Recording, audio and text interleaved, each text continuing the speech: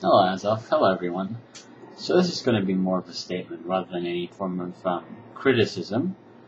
Um, I was born in Germany, lived there for the first 10 years of my life, and as a result, I'm very interested in the history of East Germany while it was still part of the Soviet bloc, and interested in the history since reunification and the impact that it's had on East Germany and West Germany.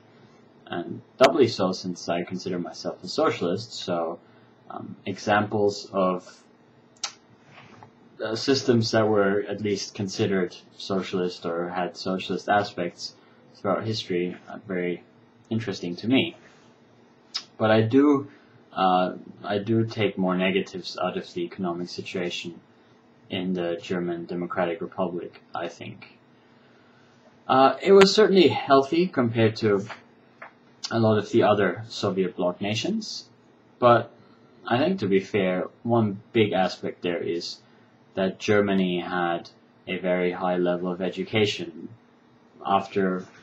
before the war and after the war and before the wall went up. And that level of education, like is usually the case in some way, was maintained. And historically, living standards and productivity did, especially towards the end of the Soviet Union, fall well behind Western norms. And in many ways, it was actually the low wages comparatively that were still keeping the GDR afloat, barely, with West German cash injections, without which East Germany would have faced a severe disaster. And when Germany was reunified, a lot of the infrastructure in Eastern Germany was really so hopelessly outdated. It was pretty much beyond modernization, and that went for a lot of industry as well. It might have been competitive in the very, very protectionist system that the Soviet Union had built up, but against modern production methods, a lot of the factories, a lot of the infrastructure were just hopelessly outdated. And updating that infrastructure has come at a huge cost to West Germany. I mean, to the tune of about 1.3 trillion euros, which is a very large amount, especially considering, the trillion in the US was a big deal, but obviously the US economy is considerably larger than the German economy. And of course, it's very true that a lot of that money did go in to line the pockets of various capitalists, because first of all, they obviously earned a lot of money rebuilding, but second of all, a lot of companies were paid exorbitant amounts of money to create workplaces in East Germany, sometimes at tens of thousands of, even hundreds of thousands of marks per workplace, and then as soon as the terms of that kind of subsidy were up, they left. But still, I think overall the effort was definitely there by West Germany to bring East Germany to West German standards, and it has come at a high cost to West Germany as well. But as I'll talk about later, I think it's come at a tremendous cost to East Germany, especially in terms of their society. So I think West Germany had good intentions, not least because it is quite important that East Germany become productive for the health economically of all of Germany. And I do think that a lot of the problems that East Germany was suffering from were problems that were caused by the mismanagement that occurred there while it was still the German Democratic Republic.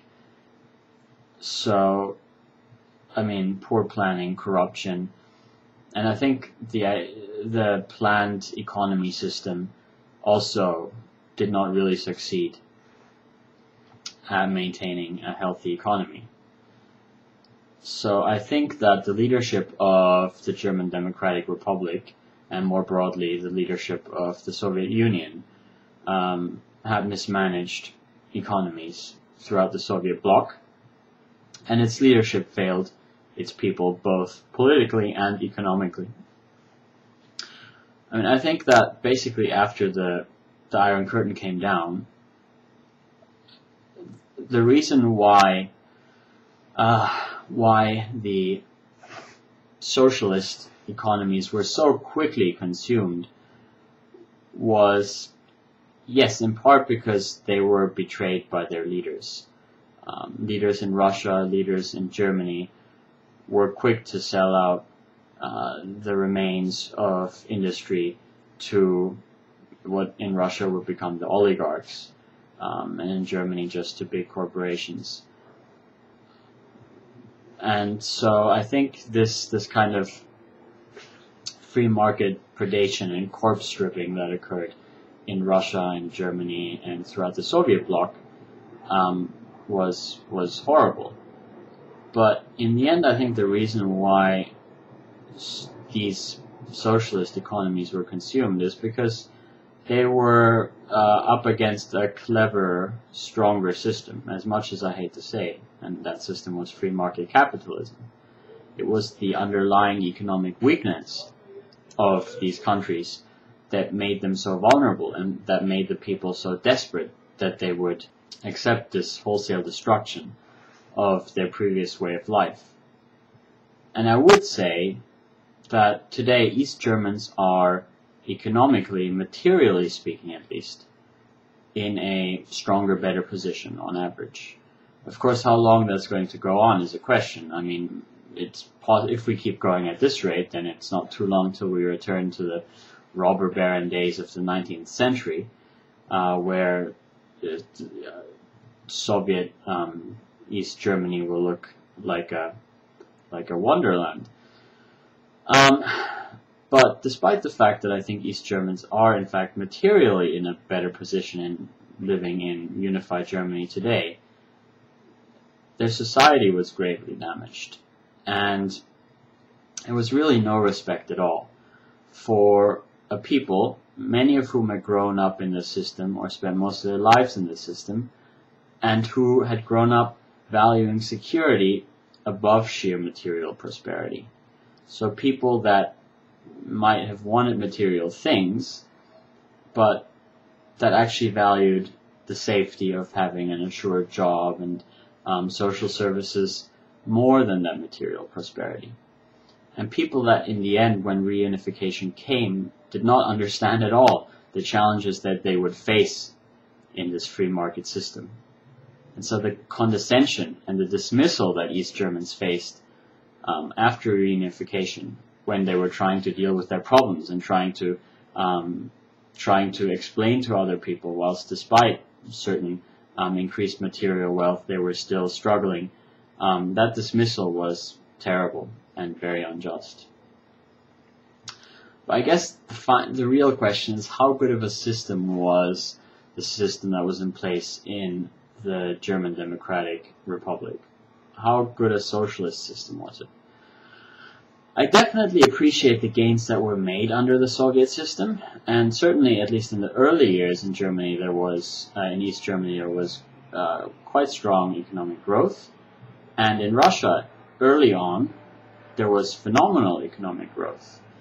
But I think ultimately the planners really failed to tackle the transition from a developing country to a developed country. And I think a big reason for that is because they, like many champions and architects of capitalism in their ivory towers, neglected the human element. They reduced it to numbers and calculations. They didn't understand humans and their needs properly. But capitalism had one advantage. In the capitalist system, there was another force. There were people at work that weren't at work in the socialist system of the day. The real world capitalists, the pragmatists, not the people in the ivory towers. The tricksters and the confidence fraudsters, who well understood certain aspects of the human spirit. People who turned the reality of the gruesome, elitist, neo-Darwinist idea of free markets the interchangeability of human beings as just gears in that system, they turned that reality into this vision of freedom that, while artificial, has really succeeded and has really convinced a lot of people, especially in America, I think. I do think analysis of the German Democratic Republic can be very fruitful. I mean, I think we can draw confidence from the fact that the system, while it was flawed, did work. And in some respects, at least, it worked well. It was a system that had no unemployment in times when the West Germany faced unemployment in double digits, sometimes close to 20%. It was a system that could assure cradle-to-grave protection for the members of its society. But in the end, I think that we have to accept that as a whole, the system was a failure. It was a failure, and it was a failure because it lost to capitalism, but doubly so because its collapse has hobbled us since, has led others to unfairly dismiss us as impractical idealists, chasing illusional hopes of democratic and just economies.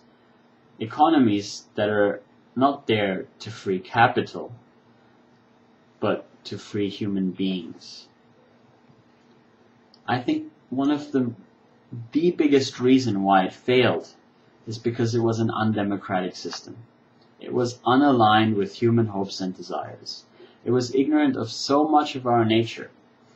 So while it strove to suppress the worst in us, it strove to suppress our egotism, it did not feed the best in us. And so the dark side of human nature reared its ugly head through black markets, through corruption, through nepotism, through elitism, through state violence and oppression. And in that system, just like in capitalism, we stayed numbers, we stayed statistics. We stayed dead, interchangeable units.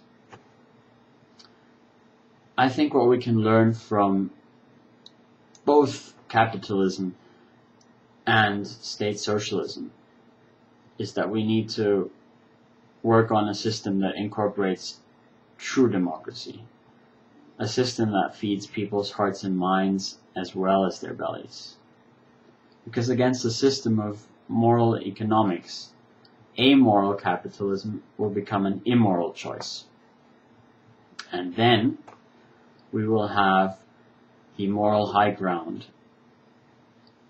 and the hearts and minds that we need to actually expand the system.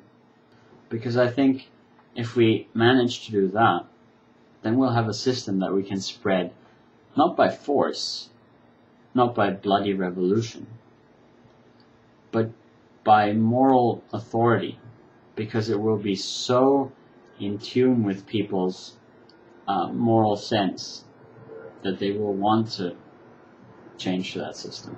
And we need to generate that alternative for them, rather than looking too much to old systems that I think had these failures of democracy that in the end meant that they were doomed from the beginning. Anyways, this is Church of STFU. See you guys all later.